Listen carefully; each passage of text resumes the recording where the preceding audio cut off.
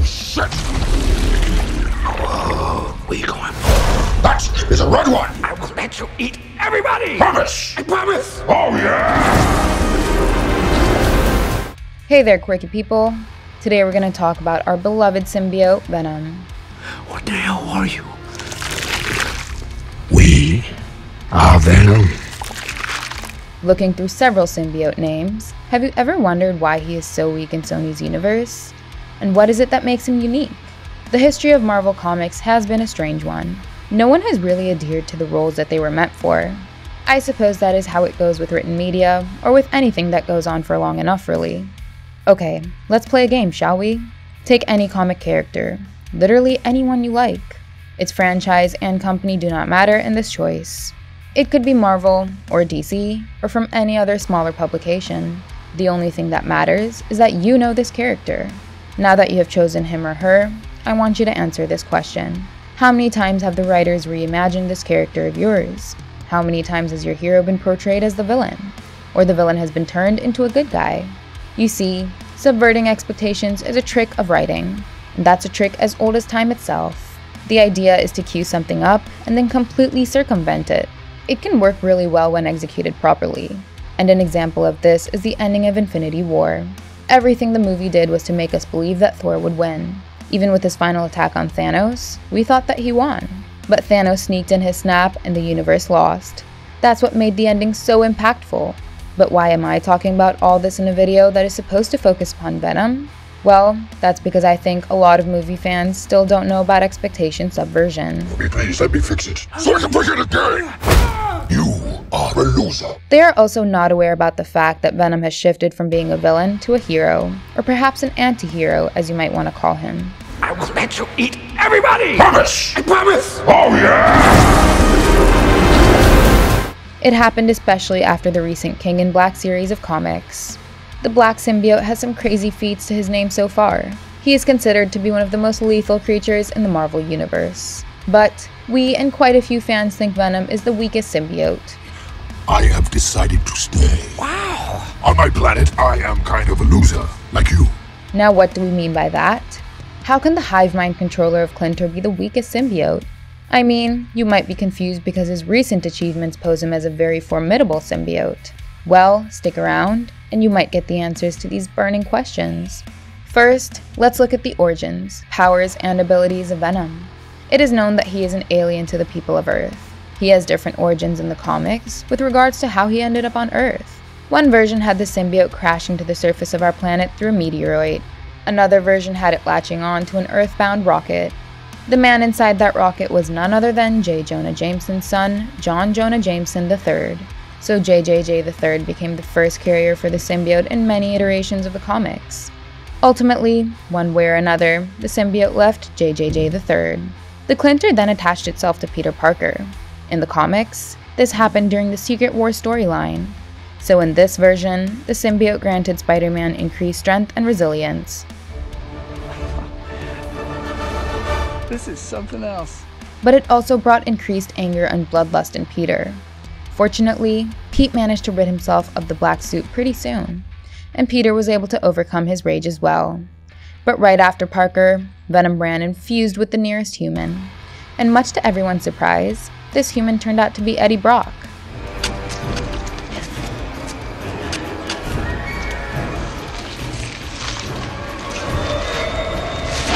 He was a reporter at the Daily Bugle who blamed Spider-Man for his downfall, and Venom also hated Spider-Man for rejecting him.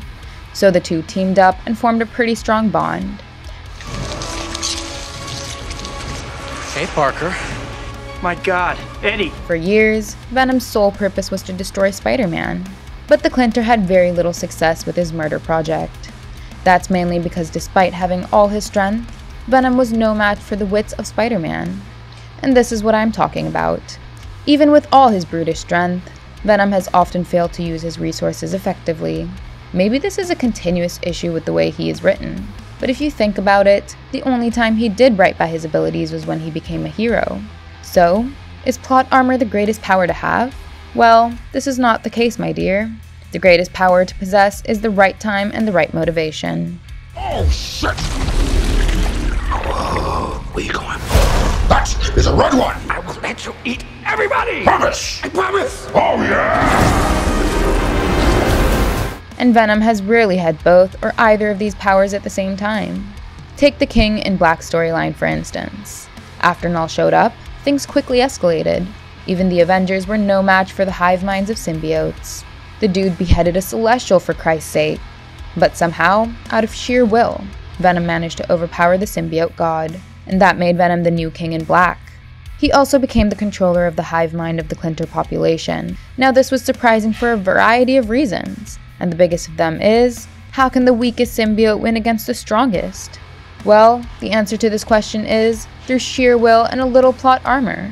But the story is really well crafted, and it brings out the underdog nature of Venom in the best way. And that's part of the reason why I call him the weakest symbiote. Holy shit! Told you! Most of his solo storylines focus on his battles with other symbiotes, and usually, all these symbiotes have special powers.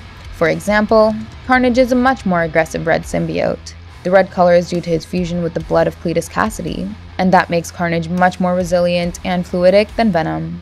Venom, on the other hand, is just a common black symbiote. He always fights at a disadvantage. So what can this basic, low-level creature do against a much more evolved symbiote? Well, he can push through with vigor. And this, in essence, is who really Venom is. He is the ultimate redemption arc. But for the arc to have any significance, he has to be severely depowered. I don't think that the writers planned on doing such a thing at the beginning, since he started off as the big bad villain. But the purpose of the character changed as the story evolved. When a new symbiote like Scorn came onto the scene, who could actually control tech, Venom seemed too substandard to battle abilities like this. To battle all of his children one after the other, Venom has had to build resilience over time. He had to create new tactics out of thin air. Because for the other symbiotes, this is fun and games. But for Venom, it is a question of survival. Once again, getting on to the main question, why is Venom the weakest symbiote? Well, that's because without him, this story won't be as fun as it needs to be. Ta-da! Catch up! Excuse me? Yummy! Venom is an alluring character, but for all of the terrible things he has done, we love the Black Hulking oaf. Yes, he is a raging maniac, but he also has a softer side, and the fandom just adores that. Goodbye, Eddie! Venom, no! Over the years, his personality has changed from pure evil to mostly sinister. In the latest comics, you may even consider him to be an anti-hero rather than a straight-up villain. And part of the reason is his victory over King in Black, which, by the way, is a great story arc that we don't want to spoil. So if you haven't read it, go read it now. What are you waiting for, really? After this arc, Venom was even offered a place among the Avengers, and you'd be surprised to know that he accepted the offer for a short while. It happened before Carnage and the symbiote hive mind went crazy again. It's a great follow-up comic which I'd recommend 100%. But that is how it goes with Venom. The character is supposed to be weaker than his spawn. He's supposed to be tactful. His basic design and almost generic symbiote powers exist only to serve one purpose, which is to give him the least amount of advantage. Now don't get us wrong, Venom in no way is weak in a fight. It's his powers that are weaker in comparison to everyone else in his league. Sure, there are some weak symbiotes too, but Venom truly punches above his weight, and that's just commendable. He's the Spider-Man of the villain world. With his evolved sense of compassion, he fights the good fight. Well, at least his version of the good fight. And that is one of the main reasons he is so popular with fans. We think that the capacity for Venom's evolution is specific to him. This may be because he is the only true Clinter on Earth. Every other symbiote was born here and unwittingly have some Earth in them. This makes Venom the weakest. But it also makes him utterly unique compared to the ones like Carnage or Toxin. He is able to accomplish things that no one else can. Moreover, his time with Spider-Man has imbued him with his own power, which is the power of improvisation. It has allowed him to be unpredictable, to be powerful, decisive, and precise. That truly is Venom's greatest power among all his symbiote abilities, and it's crazy that he inherited this from his arch-nemesis. Not to mention his capacity for learning, which has saved the symbiote time and again.